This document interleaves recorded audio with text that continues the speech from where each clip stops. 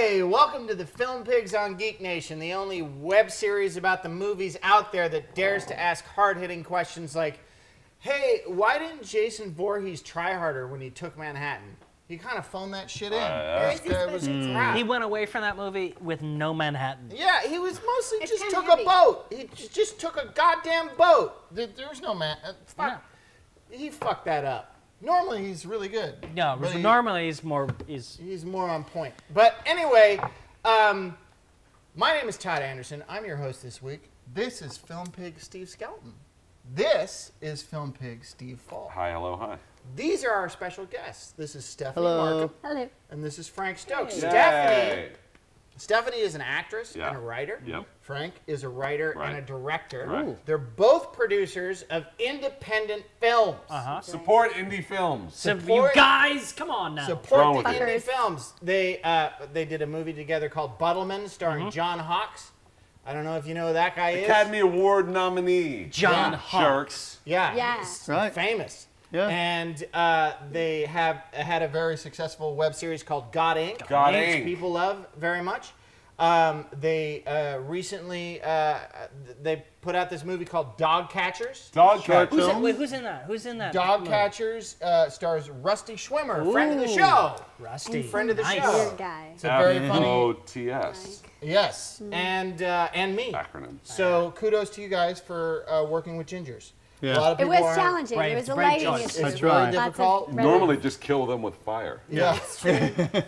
Stick with the ancient Egyptian way of dealing with gingers. That's a good call. It's how the Pilgrims did it. We're trouble, but they stuck it out, and it was worth it because it's a very funny movie.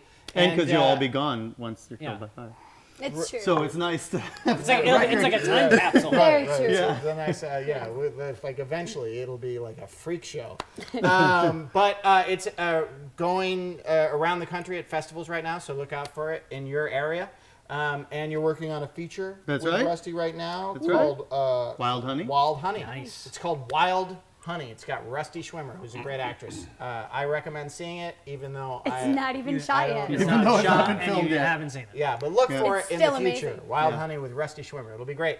A lot of people, and there's a lot of show to do, so we've got to start the way we always start, with popcorn! More popcorn. Popcorn social. Oh, delicious. Oh my God, you guys.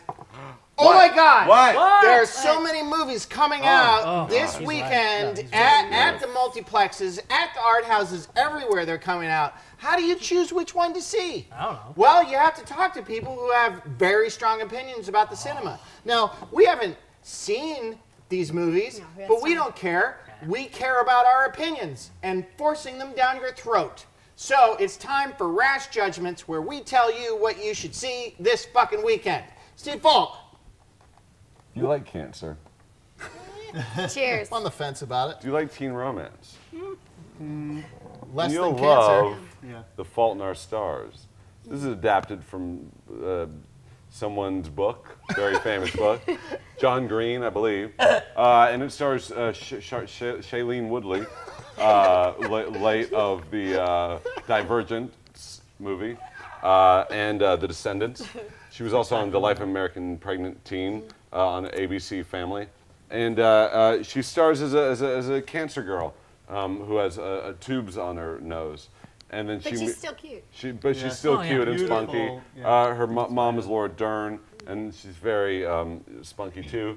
And then Shailene Woodley does meet a guy in a cancer support group, and they fall in love despite both being, ticking time bombs of cancer.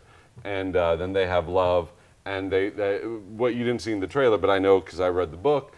They're obsessed with this book from a reclusive author, and they go and travel, and they meet him, and he's played by Willem Dafoe, who always makes interesting choices, maybe not in projects, but in acting. And then, and they have, their lives are changed. So is that a pro, or? Only if you like the things I said. Oh, okay. All right, Stephanie Markham. Hey, I've got a review for you. What is it? Obvious Child. It's the movie that I couldn't get in to see at Sundance because I'm nobody. Oh, that one. I'm nobody. Is that the only movie that we couldn't get Don't into? say you're nobody. You're somebody. Somebody to someone. No, I think it looks rad. I mean, rad is not a word I usually say, but I like Jenny Slate. I think she's awesome. I think that she's funny and cute and bubbly and adorable. And it's That sounds awful. It's awesome.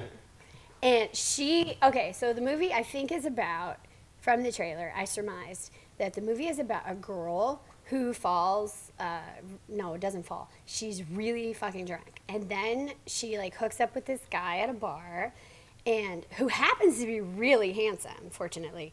Hollywood. Like J. Crew handsome. And they have some sex, and what do you know? She turns out pregnant. And then her life is a bunch of hijinks about being pregnant. But what I think... Pregnant hijinks. Yeah. Jinx. She got gas in her belly. It's cool. How do you handle being pregnant? How do you handle being When you're a pregnant millennial. when you're a millennial I wonder hipster that living all- in Brooklyn Heights? Yeah. I Like, wonder what that do all you- the time. That's something you can Hipster totally pregnancy. I can relate to that. Is Like- the Paul Simon song Obvious Child featured prominently in this picture? You I would wondered think. that Ever too. been would lonely? think. Yeah. There's a Ever lot of been plaid. lied to? Dude, that's not Obvious Child, but yeah. Oh, that's not? No, that's No. Born at the Right Time. Obvious Child's the one with the awesome drum. Yeah, that's it. Keep going. We're gonna drum you out. So There's a lot of plaid and a lot of beanies Uh-huh. and a lot of Brooklyn. So it's not at all pretentious. And it looks kind of funny. So that's a yes vote. That's a kinda yes funny. vote. I'd yes see it. vote. Despite them snubbing you so famously. Yeah, well, say again. Let's take a break. taking the high road. It's Let's taking take the a high break road. from the art house and talk to Steve Skelton about Yeah. a major studio release. Oh. Steve Skelton. Yes. My rash judgment is for Edge of Tomorrow. Whoa! It's a science fiction spectacular Yes. that stars Tom Cruise Yes. as a soldier who is trapped in a futuristic Segway. Yes. With And Emily Blunt. With Emily Yeah. Blunt. It was all just. They're both, and she's ripped, and Yeah. she's punching stuff, Yeah. and they run and they Yeah. shoot. But the twist is, it's Groundhog Groundhog Day. because they die and they come back to life. It's the Over same and over day, and over. And then Tom Cruise does his same "What, I'm back" face Yes. and runs in his Segway Exoskeleton. again. And then there's shooting, and it's by Doug Liman, Yes. the director of the Firstborn movie. And Born, Go, and which is a great Go and Swingers. it's actually getting it's getting some buzz. Cool. It's actually getting buzz. Yes. But only So only is Emily this Blunt. you saying go see it or not? I don't know. Yes. There you have it. Edge of Tomorrow. Yes. Live, die, rinse, repeat. Repeat. Frank Stokes. All right, my rash judgment is about a film called Willow Creek. Ooh, Willow Creek. Yes, which is a movie I only know. I watched the trailer, so this is all I know about it is what's in the trailer, which is a couple people looking for Bigfoot. It's a found footage kind of horror movie. Wait for it And- though. It's actually interesting. Well, Slate's in they're going up to the Pacific Northwest to look for Bigfoot in Northern California, and they get out into the woods and they pitch a tent, and they're in the tent, and then something scary is happening outside the tent, and they're holding the camera shaky like this. That's the trailer. The most interesting thing to me about the movie is that it's directed by Bobcat Goldthwait. There it is. That's That it. makes it intriguing. Okay. Otherwise, before that, when I just saw the trailer, it looked exactly like Blair Witch Project, which I'm not really one to say, oh, this movie looks exactly like this movie or whatever, but I mean, But you're it saying looked that. exactly. He said that. Well, So all yeah. found footage movies do tend to look like Yeah, that. but especially found footage movies where people go out into the woods, And into the shake a dark, tent. And shake a tent. and pitch a So tent, what and you're then they're inside the tent. surmising Yeah. by the director Yeah. is it's going to have some sardonic, dark, humor. humorous Yes. Some sort of weird dark comedy angle based on his previous. I'm a Bobcat Goldthwait fan. I enjoy And his Bigfoot is pictures. funny. Yeah. Bigfoot could be funny, so I mean, I think it could be good. Bigfoot. I'd see it because of that. Yeah. All right. So there you go. That's Rash Judgments. Now, our guests are married. They're married What are you gonna together. do? They had a wedding and they got married and they pledged their love to each other. And at the same time, they produce movies together. That's true. Crazy. So how does that challenging. work? It can be a very challenging thing. Spousal productions are difficult, but they have the secrets to let you know if you're spousally and production-y they're going to teach you how to do it right. Well said. So, yeah. So I nailed that. That wasn't I awkward. nailed that. And that. Wait, hold on. I got a text. It says, Ryan! Hi, I'm director Francis Stokes. And I'm actress Stephanie Jane Markham. We make indie movies. And we're married.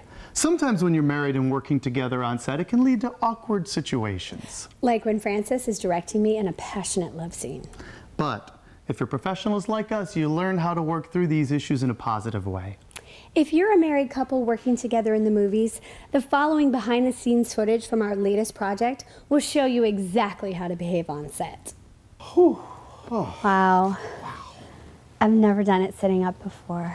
Well, at my 6th grade dance, all the kids were making out in the chairs, but when I finally showed up with my date, there were no chairs left. So ever since then, I've only been able to perform sexually while sitting up in a chair. That's very quirky. Cut! What? That was a good take, Frank. It was fine, it was fine. What then? It seemed okay. In your love scene, Todd needs you to be more passionate. When Todd mounted you, you just laid there, you made him do all the work. Mounted. Well, your script does say that I was overcome by his masculine power, whatever that means. Well, it doesn't mean just laying there like a cold fish. Back me up on this. I don't know. What do I pay you for? I'm not getting paid. Well, that's just dumb, Frank. My character wouldn't just lie there. She would mount him. Okay. Like, Oh, wait. Oh, and then you can do kind of a thing like, No. Yes. yeah, okay. Exactly like that, Todd. All right. Exactly like this. Todd likes that. Okay. All right, let's do that. Back to one. I don't know what you want from me, Frank. I want you to be realistic. Realistic? If I was realistic, Todd wouldn't last past the first take. Well, just do the words in the script. The script made any sense, I would. What, oh, now it's my script like you had nothing to do with it? Why do you have to be like this? Why do you have to be like this? Ooh, honestly, this is because I wouldn't go to Seattle with you, isn't it? It has nothing to do with that, but it would be nice if I had a wife who supported me. Are you kidding me with it? You are kidding me with this right now. What do you think? I'm the one traveling alone next month while you stay at home without a care in the world. Oh, boo-hoo. Don't talk to me like that. Welcome to your first session. I'm Dr. Bingham. I think it's very courageous of you to come and seek counseling. So, in any situation, the first step is always to identify the main source of conflict. Well, we have talked about it a lot, and we've realized that our main problem is with Todd. What? Todd's unprofessional behavior on our set has put an undue strain on our marriage. Our cameraman quit over it. What did I do? Why am I even here? Todd, try to be an adult about this. You're ruining our film. I don't understand. Todd is not part of your relationship? Todd's an actor in our movie. Who's destroying our marriage? How am I doing that? Well, if that's the case, the simple solution, really, is to remove the obstacle. That's so simple. Wow, Doctor, you're a genius. Todd, you're fired. Of course I am. Thanks a lot, Doc. Absolutely. That'll be $500.